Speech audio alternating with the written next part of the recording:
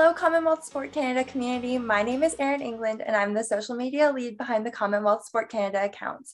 You are tuning into Champ Chats, the series where we dive a little bit deeper into the lives of athletes and alumni of the Commonwealth Games. Today, I'm joined by an athlete who might be the strongest person I've ever met. She started wrestling in grade 9 in Stittsville, Ontario, and the rest is history. I believe she probably has enough gold medals to fill an entire room because she had an undefeated season in 2014 that included a gold medal at the Glasgow Commonwealth Games. She topped up that with another gold medal at the 2018 Gold Coast Commonwealth Games. She is a two-time Olympian with a gold medal at the 2016 Rio Olympics. That, might I mention, is one of only 3 Olympic gold medals ever won by a Canadian wrestler. But her success didn't stop there. We watched her continue to dominate the mat in 2021. Welcome to Champ Chats, Erica Wiebe. Erica, thank you so much for joining me. Hey, Aerin, it's great to be here.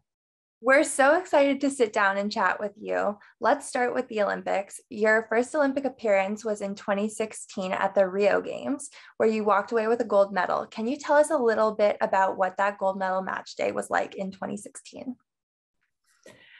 Yeah, I mean, wrestling, especially in 2016, it was a one-day competition. So, as an Olympic athletes, we spend our whole lives, focus on a 4-year cycle. There's the Commonwealth Games, Pan Am Games, and kind of culminates in an Olympic Games. And so that one day in Rio, I mean, I honestly woke up that morning and I felt like really nervous. I puked in the bathroom at the Olympic Village, but I felt also just so excited and so ready and so kind of released from all of the pressure, all of the fears, all of the challenges, and just ready to give it my all that day. And I remember walking into the venue and just feeling like 10 feet tall and just so excited to wrestle and so joyous to be there in that moment. And again, it was a one-day competition. So I had to wrestle 4 matches that day. I had a really, really tough draw. My first opponent was Germany. Then I wrestled China. Then in the semifinal, I wrestled the Belarusian. And after I won that semifinal match, I was guaranteed a medal. So I was like, oh my God, like, this is just unbelievable. And we had the opportunity to go back to the village. I rested and relaxed, had some chicken and some water, and got ready to go back to the venue and wrestle for the gold medal match. And again, I was wrestling an opponent who was extremely experienced. She was a 2-time Olympic medalist already. She's kind of a legend in the sport, Guziel Menarova from Kazakhstan. And I just knew that, all that was left for me to do that day was just to enjoy the moment, be joyous in that moment, and, do all that I could. And so it felt amazing to just leave it all on the mat and kind of have that perfect performance. And, if you watch the match, like the whistle blew, the match was over. And I just kind of like stood there like in shock and kind of this surrealness of the moment. It was a really cool feeling to have kind of that perfect day on the day that it mattered most. You brought this up a little bit, but in a normal quad, the Commonwealth Games falls before the Olympics, and a lot of athletes use it to prepare for their Olympic performance. With the rise of COVID-19 delaying the Tokyo Olympics a year, every athlete was forced to rethink their preparation for the Olympics. How did your preparation for Tokyo change from your preparation for Rio? Yeah, that's a great question. And actually, I want to even go back to that point because 2014, there was the Commonwealth Games, and that was my first Commonwealth Games experience and kind of my first, major multi-sport games, the first game that we had a major broadcaster there. And I remember kind of walking into the venue in 2014, thousands of people were in the stands. There's so much media. And I was like, whoa. And I wrestled in the final of the Commonwealth Games, and I was able to, be successful, implement my game plan, manage the pressure and the expectations and the crowd and the energy. And, that was a really great, really critical stepping stone for me to be able to get to Rio and feel confident being in that really high stakes, high pressure situation. So it was really, really impactful for me to have that experience in Glasgow and be able to kind of take that confidence that I had and being able to perform when it mattered most and be able to take that from the Commonwealth Games and to do it at the Olympic Games as well. That being said, yeah, like we had the Commonwealth Games in 2018. I was able to replicate that performance and wrestle my best in Australia. It was an amazing games experience. And the following year, I qualified again and made Team Canada. And then we had that 18 months of postponement, of uncertainty, of restrictions, of lockdowns. Everything about my Olympic prep changed. We were locked out of our facilities. We weren't able to bring in partners from all across Canada, from all across the world. We had very limited travel and very limited training opportunities. It was, a really, really challenging time. And just to have like kind of all of your routines, all of the certainties around what to expect in an Olympic Games prep just kind of deteriorate out from under you. It was a very big challenge, but one that, I was really also fortunate to have a great team around me to support me along the way. You retweeted a soccer clip back in October saying, "I attribute a lot of my spatial awareness and mat sense to these same scanning principles that I developed playing elite youth soccer." It sounds like you were a pretty active kid even before starting wrestling. I'm curious if there's any other skills you developed in other sports that you think were helpful in the world of wrestling. Yeah, I think, I played a lot of sports growing up. I was a big multi-sport athlete, a lot of soccer, basketball, handball, lacrosse, skiing, running, tried to run. I'm very slow. And, I think those, obviously some of those like fundamentals, physical literacy components about, seeing and watching a ball, kicking, running, all those basic things have really helped me stay, relatively healthy and injury free throughout my career. But I think more so than that, there's like the soft skills that are involved in, that decision making in real time, understanding patterns of play. Like I was a goalkeeper in soccer, so I would just watch the play move and have to make decisions in real time as my systems of play were coming towards me, and also directing my team on what was happening on the field. So those aspects of, a huge, 11-person assigned team and understanding the systems of play really allowed me to kind of take that skill and tweak it a little bit, and like watching somebody's limbs and body move in space and time, and being able to make tactical and technical decisions, in milliseconds.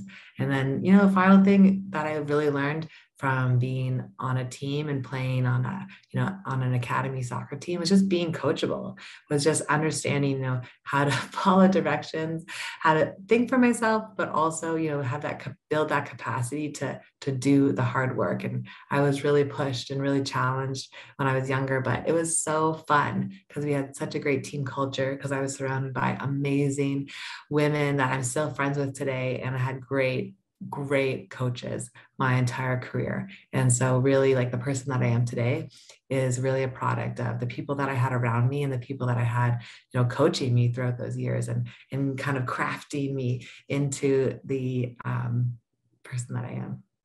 You touched on this a little bit earlier, but we watched you put all those skills that you just mentioned into action at the Commonwealth Games in Glasgow in 2014.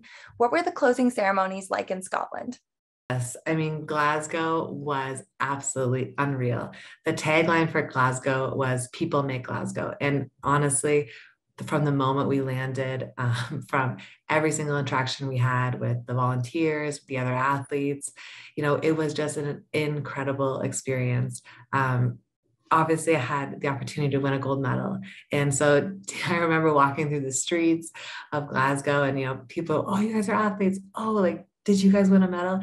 And I would like, "Yeah, we had it." And so they would like hold it in their hand and look at it and just feel this awe and this inspiration. And, likewise, walking into the closing ceremonies of the Commonwealth Games, like, there's, I don't know, 20,000 people in the stands. And those stands was really cool because they were like right on where we walked. So we could actually go and interact with people in the front row. And so, all these kids were coming up to us and saw that we had medals. My teammates and we had all won medals, and, they were able to touch the medal and feel it. And that's an experience unlike any other. So it was really just so inspirational, so remarkable. And even, you know, one of the volunteers that we met in Glasgow, they actually went and volunteered 4 years later at the 2018 Commonwealth Games. So this father and son, they're from Glasgow, and they were so just loved the whole experience and being part of the wrestling venue, because it is the funnest. No, but it is fun. And so for them to then 4 years later make the trip to be part of the wrestling volunteer staff in the 2018 Commonwealth Games and to see them again was really cool for me. That's such a great story. How did the Commonwealth Games differ from other international competitions that you've been to? Because you're no stranger to multi-sport events. Yeah, one of the coolest, most unique things about the Commonwealth Games is the fact that able-bodied and parasport compete side by side. It's truly a unique experience, and being in a village where you have all sorts of different bodies, different shapes, different sizes, different abilities, and seeing every athlete, you know, show up and compete, I think it's absolutely exceptional. It's a huge differentiator from the Commonwealth Games. Commonwealth Games are also considered like the friendly games. And so I really do feel like there's just a different vibe at the Commonwealth Games. It's, you know, this environment of just kind of kindness and joy and fun. And I think it's like everything that sport should be.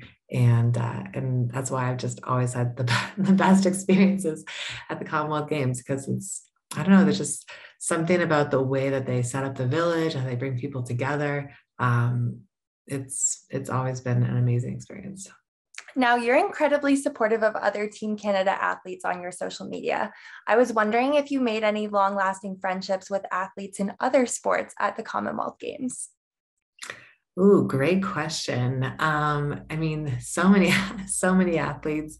It's always super fun to connect with people at these multi-sport games. You know, I remember Liz Gleedle from, she's a javelin thrower for Team Canada. So we would always see her at these multi-sport games. We had a great night at the end of the competitions in Glasgow, which was really fun. And so she's definitely one that sticks out of my mind, and she's an inspiration to me. And I think that's the thing about Team Canada. You know, we're one team at the end of the day. No matter where you are in the country, no matter what sport you play, winter or summer, we're one team. And I'm just so incredibly inspired by so many of the athletes on Team Canada. And, you know, so it's really cool to see everybody excel and in their sports and outside of sport too. And we're inspired by all of you guys, so it's a bit of a full circle. What's the best piece of advice you received as an athlete? Yeah, that's a really good question. I think there's so much great advice that we receive as athletes. But one of the things that one of my coaches said to me early on in my career was, you know, you're going to meet 3 types of people in your life.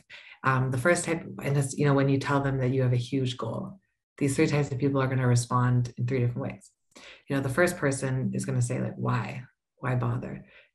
Like, get those people out of your life right away. Like they're not supportive, and, you know, and that doesn't serve the pursuit of the unimaginable, which I think that, you know, that's the pursuit of the Olympic dream or our sporting dream.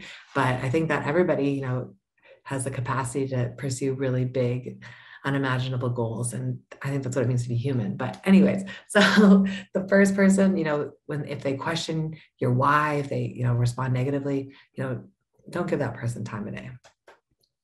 The second person, you know, they might say, oh, cool, but anyways, you want to go to the mall or out for dinner. And, you know, that person, they understand, but they're not there to support you and serve you. And then that third and final person, you know, you say, hey, yeah, I really want to accomplish this amazing thing, or this is my goal. And they say, whoa, that's amazing. Like, how can I help you? Like, what do you need? And I think it's really important to cultivate, you know, a circle of people around you that are more aligned with that third person mindset of, you know, how can I help you? How can we lift each other up? And I've been really, really thankful that I've had a number of amazing teammates that have been kind of had that third person attitude, and we've accomplished amazing things together. And my teammate, Jasmine Meehan, she won a bronze medal at the 2014 Commonwealth Games. She was my teammate at the Rio Olympic Games, and she just became the city of Calgary's youngest ever elected female municipal councillor, city councillor. And so again, like, that's somebody who always, you know, challenged me and supported me, and how could we help each other accomplish our goals. And so again, that's, it's really important on who you keep around you and that mindset and that support that the people around you bring. Now, this is one of my favorite questions to ask athletes. If you had to pick a new sport, which sport would you pick and why? Yeah, every athlete thinks about that because we're just very competitive people and we look at all these sports and we're like, oh, I could do that. But I really think that my sport would be ski cross because I'm a pretty good skier. I'm a pretty tall person. I'm a heavyweight wrestler. And also there's like a little bit of physicality in ski cross. So I think that I would really excel in that sport. That's a really unique pick. In 2019, you filmed an interview titled More Than a Wrestler, where you said that you share your passion for the sport of wrestling by traveling to schools and teaching kids. I'm curious, as a young athlete, who inspired you? Yeah, that's a really good question. I mean, I was really fortunate. I had so many big, amazing role models. I started wrestling in grade 9 in high school. I just joined with my best friend because we thought this is weird. Okay. But I joined a club the year later. And the first coach I had at the club level was another woman. She had just graduated university. She was about my size, about my shape, and she was my coach my first year. And so because of that, because of having, a female coach that was my size, and she made me feel like I could never once question my place on the field of play in the sport of wrestling. And so that was my cat, Martha. We have another guest. Yeah. So because of having, a role model like that, was there for me and supported me, but really just having that visibility, it made me never once question my place in the field, on the field of play in the sport of wrestling. And so for me, that's why I've always been really important for me to give back and to go into schools and to show girls and boys that anybody can wrestle, no matter what they look like, no matter how big or small they are. And so that's kind of what is really breeding my passion. You're a recent MBA graduate, so first of all, congratulations. Thank you. Were there any lessons you learned through wrestling that helped you take on this academic pursuit? Yeah, a lot of lessons. I think, the biggest thing, I think we talk about athletes and we talk about time management skills, but what I really think is most important is energy management from a perspective around, leading a high volume life, or, having to deal with uncertainty and importance and, the volume of work that it takes to be an athlete or be an MBA student. For me, it's always been about energy management. And so in the moment, what can I do? What are my priorities, and how do I structure my life so that I can maximize what I'm doing in each and every single moment? And so that takes that kind of a ruthless conviction to cutting out some things that don't serve your purpose. But I think as athletes, we become really attuned to like what we need in the moment. How do you prioritize your sleep, your physical and mental health? And that's really what's been setting me up for success in my MBA. Awesome. We're going to end off this interview with a fun segment of this or that. So I'm going to give you 2 options and you're going to tell me which one you prefer. Ready? Yeah. Starting with coffee or tea? Easy, coffee. Morning practice or evening practice? Ooh, evening practice. Summer or winter? Summer. And lastly, compete in a country you've always wanted to visit or win a medal on Canadian soil? Oof, win a medal on Canadian soil. Amazing. Well, Erica, thank you so much for joining me. We've had so much fun sitting down and chatting with you. I'm going to make sure to tag your social media accounts so everybody knows where to find you. Thanks to everybody watching. Tune in to next episode for a new conversation with another champ.